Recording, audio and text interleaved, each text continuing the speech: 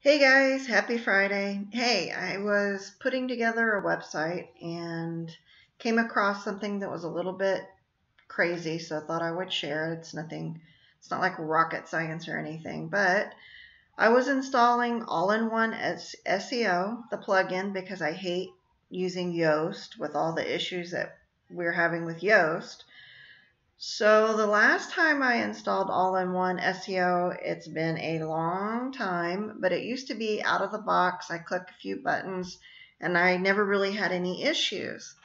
But lately or recently, a couple of days ago, I installed All-in-One plugin and clicked on a few buttons, let it rip, and before I knew it, I had about 600 media attachment pages that were indexed in Google and creating keyword cannibalism or keyword cannibalization, whatever we want to call it. I call it both interchangeably. But anyway, so I had to go back through All-in-One SEO and figure out the little check boxes that I didn't get checked off right the first time. So I thought I'd kind of point it out. So in All-in-One SEO, they do have no index settings. And you can find it for posts, pages, media attachments, which is what I needed to pay attention to. However, in the back end of All-in-One SEO, it just says media. So it was a little confusing. At least it was a little confusing to me when I was first trying to figure out if I wanted it to be no index or no follow or both. So I just wanted to point it out. It doesn't say media attachments. It just says media, but it means media attachments. So that was one little caveat that I didn't pay attention to. And then also something that was interesting when I was paying a lot closer attention was they do have a no index that I can check off for paginated pages and posts. And this is paginated is created. So when we're using WordPress, every time we upload an image, it creates a page within WordPress.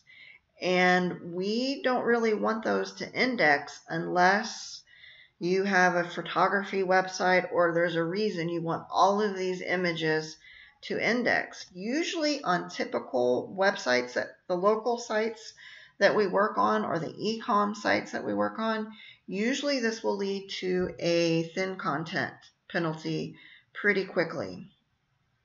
So this for me is something that I should have checked off in the beginning, which wasn't in default mode, and so I missed it. And then this other thing that I noticed that's super cool is you have an option to check off redirect attachments to post parent. So this is super interesting too, and something that I wanted to check off, because if I didn't no index my media attachment pages, and I had attachment pages off of posts, if I check this redirect, it would automatically, the media attachment pages would automatically redirect to the post page, which would have gotten me out of the hot water of indexing 600 images. The good news is I was able to come into All-in-One SEO, click on a few of these defaults that are not set up, read a lot about it, figure out about the media attachments.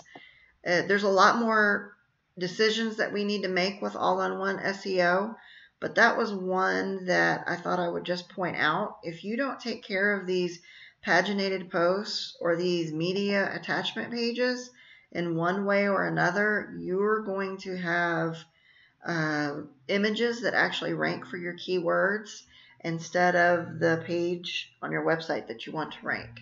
Anyway, just something super quick I wanted to point out because it was a crazy mistake and also a good learning curve, because I hadn't checked out All-in-One SEO. Well, I hadn't installed it in a super long time, and now there's some big decisions we need to make. So just thought I'd point it out. Talk to you guys later. If you have any questions, ask below. Bye.